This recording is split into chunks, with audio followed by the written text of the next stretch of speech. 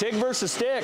Why would you use one over the other? Stick can be a lot faster, but it's a lot more dirty. TIG, you can take your time on TIG to get it right, but it's clean. You can wear a suit and tie to work when you're TIG welding. If a company's choosing stick over TIG or TIG over stick, basically what they're doing is trying to find a balance between productivity and cleanliness and deciding whether the alloy elements are going to be okay in the stick compared to needing just a solid alloy that matches the base metal perfectly.